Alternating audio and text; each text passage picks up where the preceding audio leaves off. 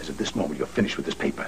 In case you've forgotten the person you're slandering on the front page of this rag happens to be the sole owner. Yeah, I think Clint is well... Now, you stay out of this, Vicky. You're afraid me. Hold on! Just where in the hell you get off coming into my office, frothing at the mouth about facts?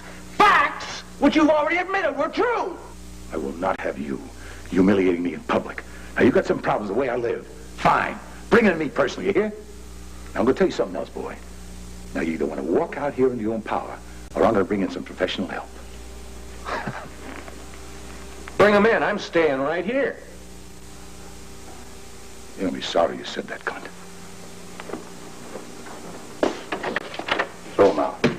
No problem. Now, come on. This is insane. This is ridiculous.